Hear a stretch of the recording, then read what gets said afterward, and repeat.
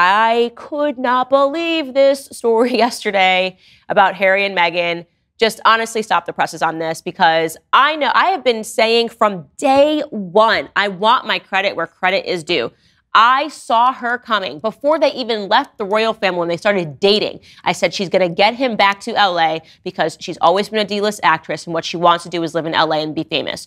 And she made up the whole racism shtick because that is what was selling at that time during Black Lives Matter, even though nobody can look at her and tell that she's black. And she never wore the idea that she was black throughout her entire career. She never tried to play a black role. She always tried to make herself look white, straightening her hair. So this is it was always absolute BS. But what I also said, and again, what the records show, is that she is cosplaying Princess Diana. That I said that she has basically, she's provided for Freudian transference. Like, she has convinced Prince Harry that she is Princess Diana and this time he could save her. That's how he agreed to leave the UK. Remember, she was pregnant, she was crying, and she said she was going to kill herself, and the media was so horrible to her, obviously triggering to him, given that his mother died being chased by paparazzi. This is the most disturbing story. If this does not make everybody agree left and right that these two people need to go away, that they are both disgusting. I don't want to just say Meghan Markle, because Prince Harry, you are so fundamentally disgusting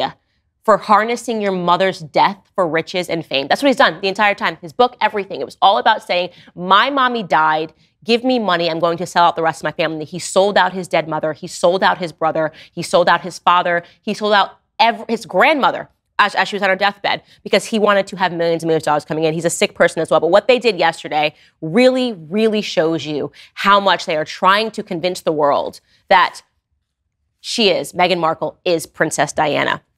So their publicist released a statement, and I wanted you to read it in its entirety because it's very important. The statement reads, last night, the Duke and Duchess of Sussex and Ms. Raglan were involved in a near catastrophic car chase at the hands of a ring of highly aggressive paparazzi.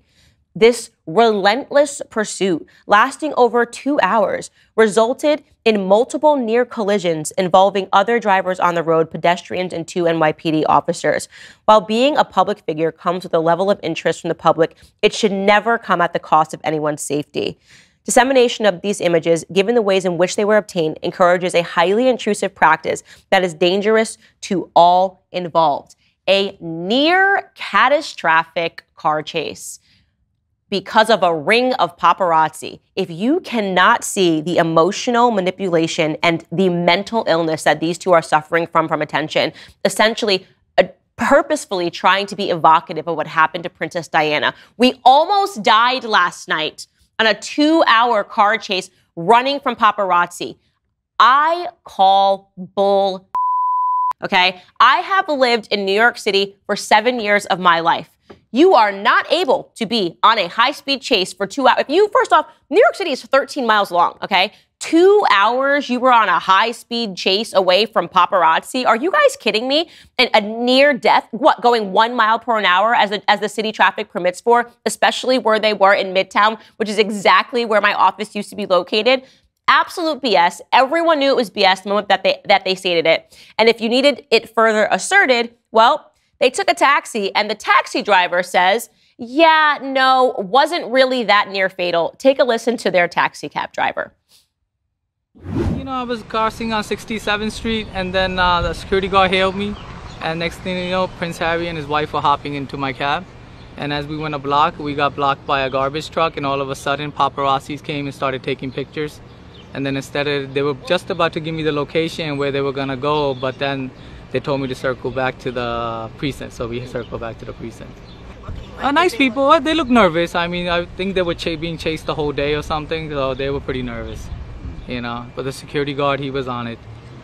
And what did you think about the description of this, you know, the near catastrophic event? Oh, I don't think that's true. I think that's all, you know, exaggerated and stuff like that, so don't read too much into that.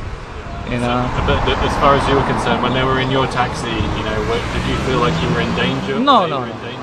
New York City is the safest place to be, right? And there's police stations, there's cops on every corner, so there's no need to be afraid in New York. You didn't see any cars going over curbs or people banging on your window? Oh, I didn't see that. No, that must have happened earlier if they were being chased before on like 57, like Mayor Adam was saying, but not with me. Yeah. But they did seem nervous to you. They did seem nervous. Yeah. Was it a good tip? Yeah, it was great, man. 10-minute drive, $50. Okay, that's what you asked for, right? You can't beat that.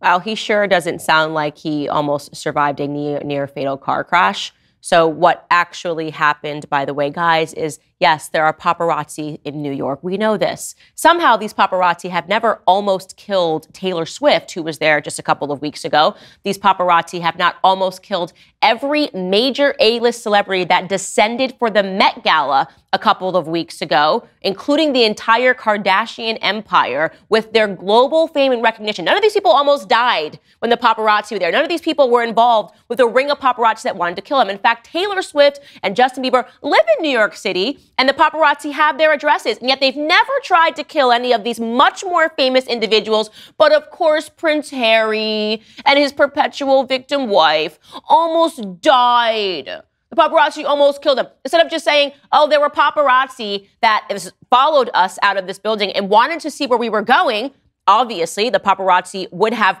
continued to take pictures and try to follow them, as is the circumstance that happens when you are a celebrity. They needed to make people think that they almost died because they have over and over again tried to evoke his mother's legacy and his mother's death for their own power. It's sick. It's absolutely sickening. And any person that stands by this couple after this, you have no moral compass, right? You just love the idea that they're just a couple in love and not a psychotically manipulative couple that want to rake in millions and millions of dollars by continually stepping on his mother's tombstone. That is the truth about exactly what Prince Harry and Meghan are. Still don't believe me? Well, even the mayor of New York City is calling into question their little narrative. Take a listen.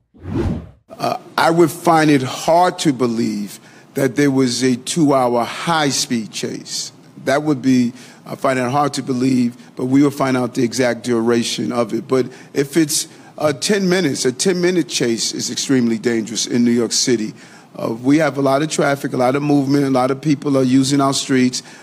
Any type of high-speed chase that involves something of that nature is inappropriate. You know, police do it under limited circumstances when they're going after violent people, but to do it because you want to get the right shot can turn out to be a place where people can be harmed in a real way. So what's the real narrative? Well, Prince Harry and Meghan left an event where paparazzi were waiting for them. Paparazzi didn't get a shot of them because they entered in through a back entrance because Prince Harry and Meghan basically want the paparazzi to follow them when they want to make money, like when he's selling his family down the river, when he's selling his book, when they're doing the Oprah interview.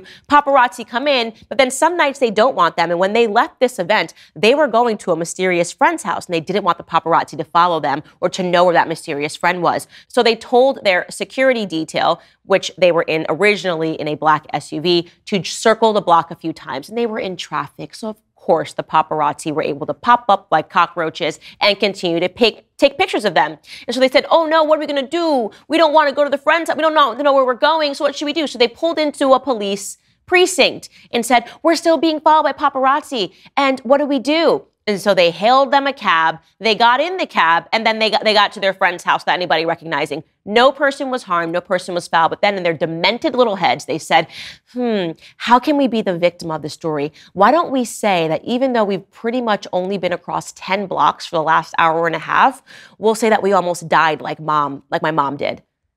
Absolutely sickening. Stop supporting these people. Honestly, do them a favor and give them the privacy that they demand at random points while they ask for the exact opposite at other points. I can't stand this couple. That's all I'm going to say about that. If you like this video, you will like the full episode even better. You can find it by clicking the link in the description.